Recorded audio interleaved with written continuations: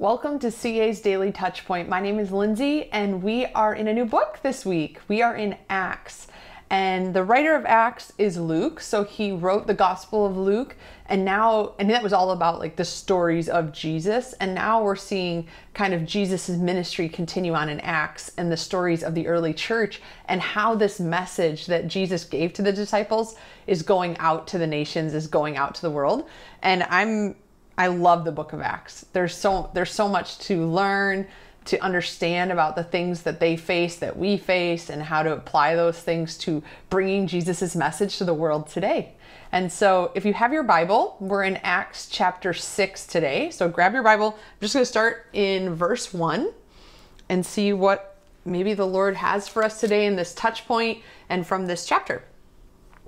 In those days when the number of disciples was increasing, so the church is building, like people are coming to know the Lord as the Savior, as the Messiah. They're getting involved and everything's growing. And it's interesting because as we're kind of coming out of a pandemic, as we're coming back to our church buildings, to our church gatherings and opportunities to be involved, our church is kind of coming back to life coming out of the pandemic. And so the numbers of disciples are increasing. The Hellenistic Jews among them complained against the Hebrewic Jews because their widows were being overlooked in the daily distribution of food.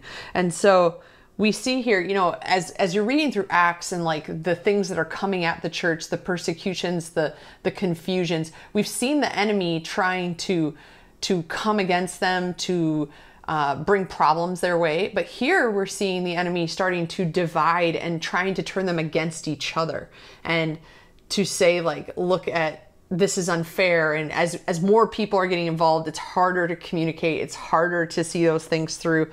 And so now we see the enemy trying to disrupt the believers, the new early church, by turning them against each other. So the 12 gathered all the disciples together and said, so this is how they handled that. This is what they did. This is how they came up with a solution. The 12 gathered all the disciples together and said, it would not be right for us to neglect the ministry of the word of God in order to wait on tables. Brothers and sisters, choose 7 men among you who are known to be full of the Spirit and wisdom. We will then turn this responsibility over to them. And so we see that they say, listen, there is so many ministries happening. There's so much going on that we need other people to step into leadership, to take ownership of this specific problem we have. And caring for the widows is very important, and caring for those who are in need. And I read in a commentary today that they chose 7 men because of the days of the week. Like we need someone to be in charge of this every day of the week. And so we need 7 qualified, good integrity people to lead this specific ministry.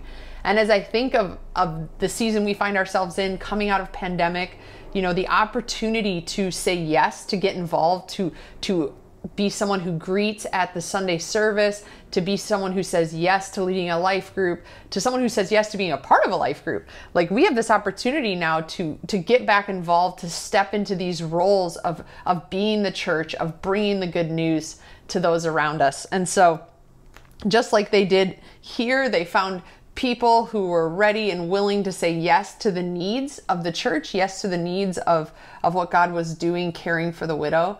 And I want to encourage you, CA, like what is the thing that God is inviting you to say yes to get involved with the skills you have, to the things that you're passionate about. I know for me, serving in the pantry every month has been so life-giving because I'm getting to say yes to this need, to helping, to serving.